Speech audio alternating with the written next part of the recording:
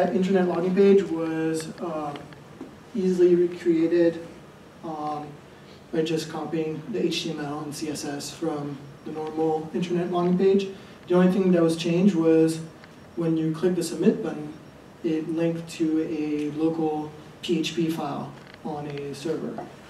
That PHP file, all it did was acquire your email. So I have a list of emails of people who submitted their information. Do not worry, we did not get your passwords. But you could have.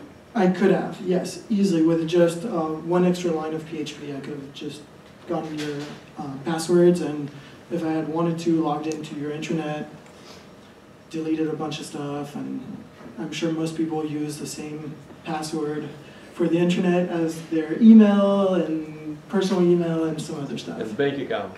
And bank account and all that stuff. Yeah. We could have been rich. Yeah, it's also very illegal. So that was the simple how it was done. It's just a form, a PHP file, program, 25 lines of PHP. The next thing to be done for that is just you need a server and a domain name that looks similar to ours. It wasn't too hard to get, probably not that expensive either. Someone is willing to go that far, he can dish out $30 for that, and then get, I don't know how much money you guys have on your bank accounts, but probably enough to pay for that server and extra. And yeah, that's pretty much it. So that this doesn't happen again, what you guys should do is just be wary of emails like this, especially the ones asking you to change your passwords, the ones asking you for bank account numbers, all of that. Any financial information is, or even personal information can be potentially dangerous. Another thing to look at is before you click a link on an email, look where it's going. We try to make this a little bit tougher by getting a URL that looked similar to the internet, but some people just don't even worry about it. They just can get a static IP or whatever and just redirect you, and most people don't even look. As for another thing, something that could be done to improve this hack if we wanted to, because right now we got maybe 10 people from 10 students, And staff. And staff.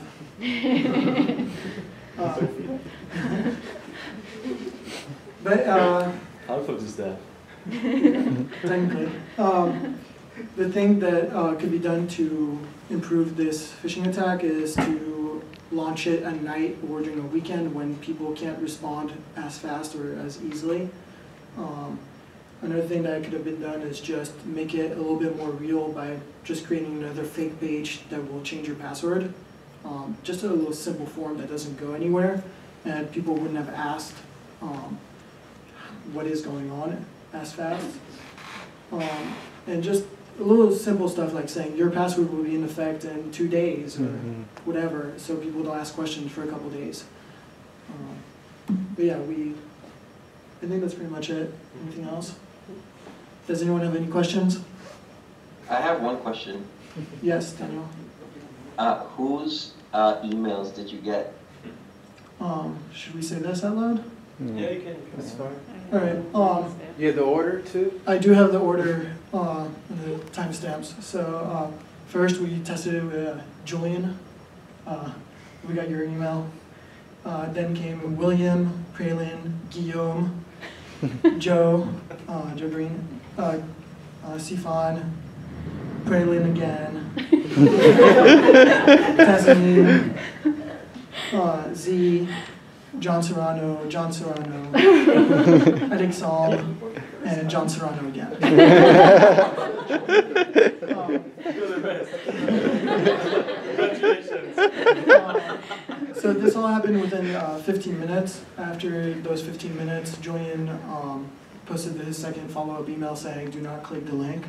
Like I said, if we had done this at night or during the weekend when Julian is less available, or if I had put something to say the password will be effective in 2 days or whatever, it could have gone for a lot longer and could have gone closer to 80%, 90% of people clicking the link and filling it all out. All right. Any other questions? How do you do to protect yourself? So, yeah, to protect yourself, the first thing you do is be wary of all these links asking you to change password or for those that information. The next thing to do is take a look at the link closely. Yeah. That can help a lot usually. Sometimes you also, one thing that I can do, that I usually do is I actually save my logging. Even if I don't save my password, if I save my logging to my browser, if I go to a web page that's asking me to log in and my email is not there already, something is a little fishy. That's one way that I look at it.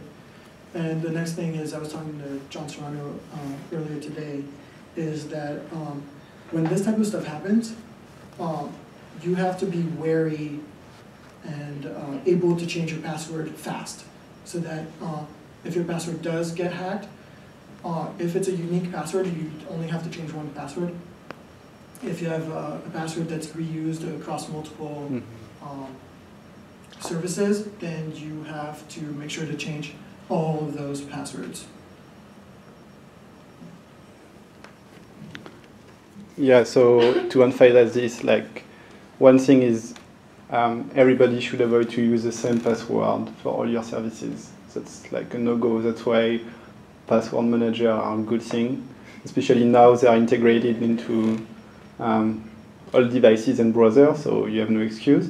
Another thing that you should try to do is to enable two-factor authentication.